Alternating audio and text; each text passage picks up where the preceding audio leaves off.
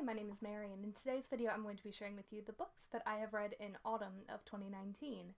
I accidentally dropped off the face of the booktube earth just a little bit for a couple of months as I was getting settled in my new graduate school program, but that doesn't mean that I wasn't reading. Certainly not, so I thought I would catch you up in my endeavor to hopefully next year, next semester, actually be able to keep up with booktube along with everything else that I have going on. The first book that I'll talk about is this one, A Small Place by Jamaica Kincaid. Now, the book promises to be a short and witty kind of aside to mostly American or European tourists who go to Kincaid's home nation of Antigua and Barbuda and take advantage of this tiny little paradise. It's about the legacy of colonialism, and it promises to be a kind of lyrical and witty book. The problem that I had with it was that, yes, it was angry and it was aimed towards Americans and it was aimed towards the institution of neocolonialism, but it was not lyrical and it was not witty. It was mostly just peeved. And I didn't find much literary merit within it, which is not to say that it doesn't have any merit, but it's not what I was personally looking for when I picked the book up, so I give this one 2 stars. Another book that I picked up this month on audiobook was 2 short stories by Anthony Trollope. They were Father Giles of Balamoy and Malachi's Cove. Now, this is just a short bind-up of 2 short stories. Probably took me 2 hours to read, maybe less, and that's about how long it stayed in my brain afterwards. I remember liking Anthony Trollope's writing, however I couldn't tell you anything about the stories therein. They just did not stick in my mind, so I think I would like to try an Anthony Trollope, but read actually one of his full novels, of course, and he's been on my classics TBR for a little while, especially since I think Katie of Books and Things talked about him quite a bit. She's doing a Trollope project, so hopefully I will be able to also get in on that train and see what all the fuss is about. I think at the time I gave the short stories 3 stars. The next book that I read was A Vindication of the Rights of Women by Mary Wollstonecraft. Of course, we know Mary Wollstonecraft as well from her daughter, Mary Shelley, but she herself was kind of a badass. She was writing in the 18th century and taking on a philosophical stance that women should be educated as men were. And her argument to this I found extremely lucid. It was very clear, very easy to understand, and I'm glad that I read it. It didn't strike me in a really profound way. It was a pleasant reminder of how far things have come, especially in the field of women's education, at least in the United States and in Europe. However, it wasn't as moving as I was hoping it would be, which is fine. She wasn't writing for me several hundred years in the future. That's perfectly fine. I would like to be reading more classic nonfiction. Some classic nonfiction, I think, can stand the test of time and is something that I want to be reading in the 21st century, and some of it certainly isn't. However, I'm glad that I got this one out of the way so I can start developing a classic nonfiction TBR sometime in the future. If you have any classic nonfiction that you would recommend reading, please leave it in the comments down below.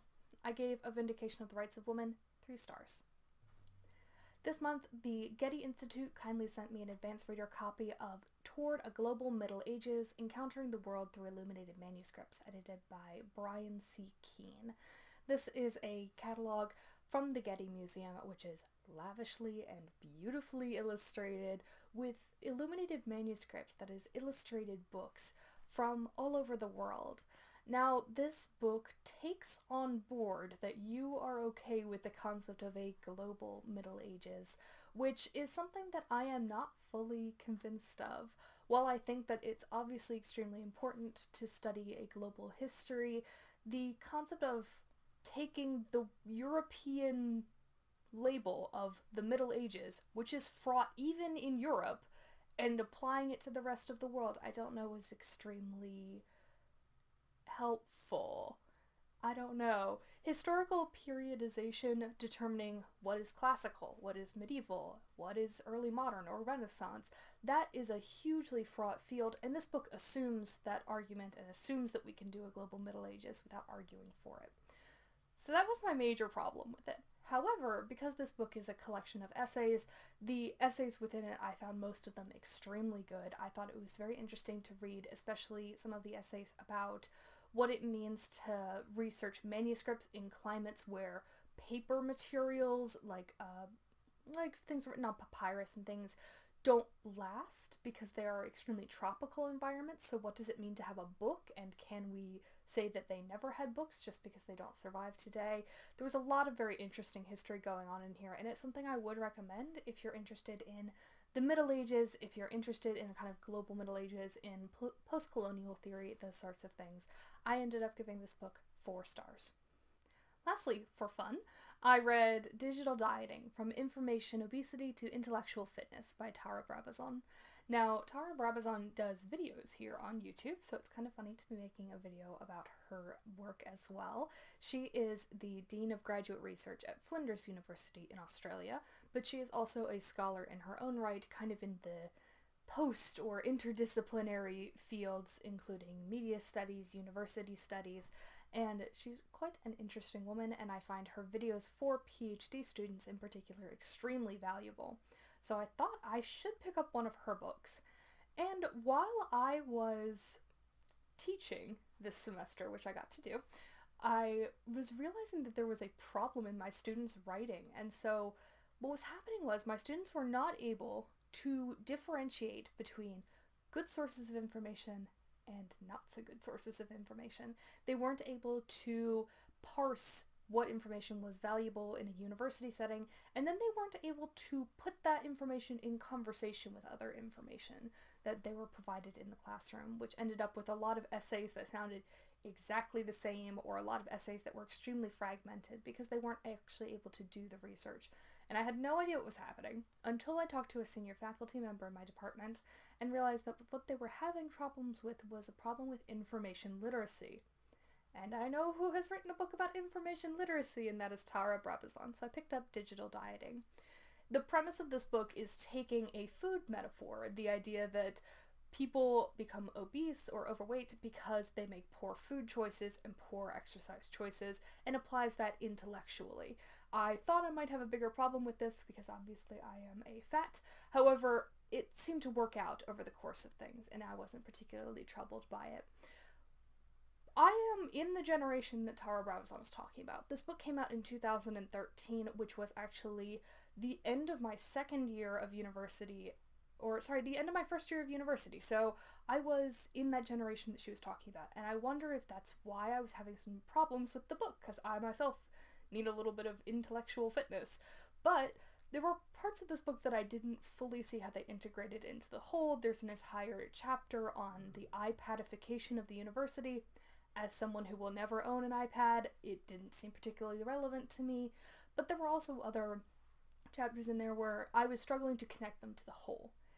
The whole is very good, so having 1 or 2 chapters that I wasn't so sure about was not a big deal, certainly not an end breaker. I think her chapter on note-taking is worth the book in and of itself. It's absolutely magnificent. I also think that if you can't get your hands on the book, because I certainly had trouble getting my hands on it, then I would recommend watching her video on note-taking, which I will link in the comments down below. I ended up giving Digital Dieting 4 stars. Now, when it comes to what I read for graduate school, this is obviously only a small sampling of things that I read, because what I'm including here are books that I read in their entirety. So that's not any of the hundreds of academic articles that I've read this semester, which is a whole thing in and of itself, nor is it incorporating any of the books where I just read chapters of them or parts of them, of which there are also hundreds, because I wrote a lot of research papers this semester and there was a lot of reading and a lot of note-taking. So let's get started. One of the first books that I read this semester was called The Epistle of Othea by Christine de Pizan. I talked about Christine de Pizan's other work, The Book of the City of the Ladies, in a previous wrap-up, which I will link down below. Christine de Pizan is a medieval writer. She was born in Venice, but lived most of her life at the court of Charles V and Charles VI in France. And the Epistle of Othea she wrote for some of her royal patrons. First, Louis of Orleans, who is the king's brother, and then the manuscript that I was studying for the semester she actually gave to Isabeau of Bavaria, who is the Queen of France. So, the Epistle of Othea is a book in which a fictional goddess named Othea introduces moral allegories to Hector, who is the Prince of Troy. And Hector kind of stands in for a young male reader, either the Dauphin of France, or Louis of Orleans, or the King, or any of these royal men. And so Othea provides all of this advice. But what's interesting about it is that, at least from my perspective, frequently people do not talk about how people in the Middle Ages talked about and wrote about and conceived of the classical past. So there are stories from the Trojan War in here, there are stories from Greek and Roman mythology, and I think that's so interesting to get her medieval perspective on those events. Well, there's some interesting things that happen in there, like Minerva is not a goddess, she's just a woman who was so clever that the ignorant pagans revered her as a goddess, that sort of thing. Very, very interesting. The thing is that I think a lot of people don't read this book because the only English translation of it is a 15th century English adaptation by Stephen Scrope. So you have to read through Middle English to get through it, which is not impossible, but it is a slog, so it takes a very, very short book and makes it into a much longer project.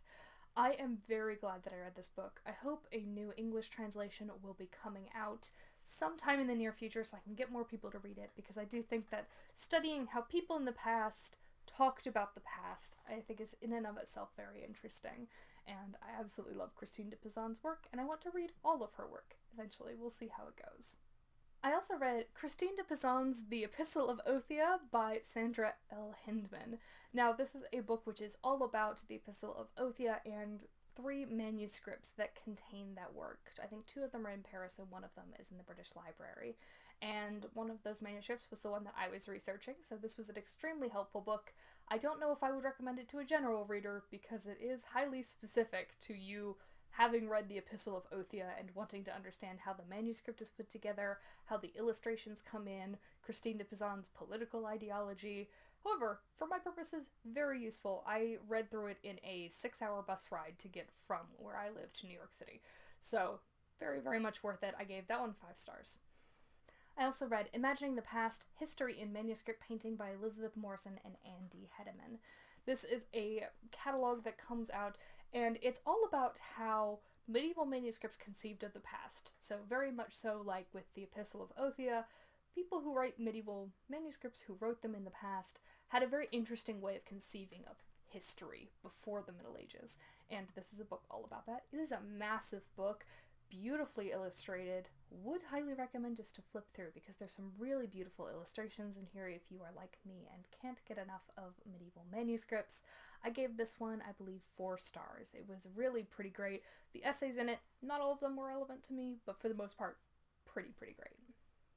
I also read Made in God's Image, Adam and Eve in the Genesis Mosaics at San Marco by Penny Howell Jolly. Jolly is an extremely well-known historian, and this book is all about the visual program of the Genesis Mosaics that tell the story of Adam and Eve in the Basilica of San Marco in Venice. And it was a pleasure to read. I think it was helpful to read the whole thing, because I think reading just chapters of it would have been just very confusing. It's an argument that she built over time, because the way that artists depict images is just as important as the images that they choose to depict. And again, I don't know that I would recommend this as relevant to everybody. However, for my research, it was very helpful. So, thank you, Jolly.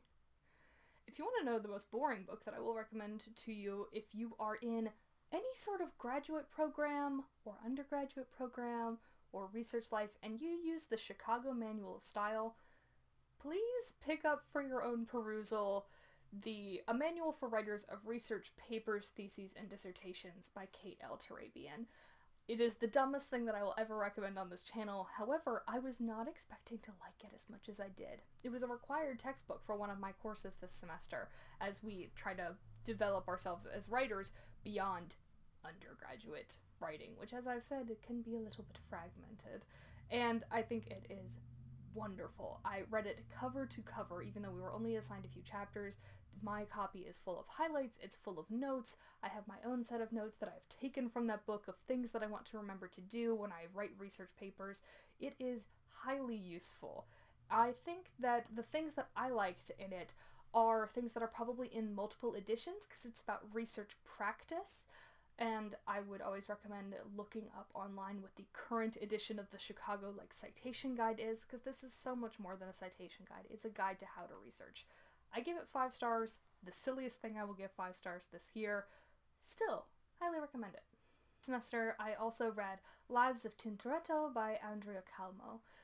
So Tintoretto was an artist who worked in the 16th century in Venice, and he is an artist who I find quite fascinating, who I didn't know a ton about before I got started, because most people, when they study the Renaissance in Venice, study a lot of Titian, as I did. However, Tintoretto's a fascinating man, and what this book is it's palm-sized. I love this tiny book, but it's just an edited version of some of the early documents about Tintoretto. So it's got an early version of Vasari's Lives, in which he discusses Tintoretto. Tintoretto doesn't even get his own entry in Giorgio Vasari's bigger works, he being kind of the granddaddy of art history.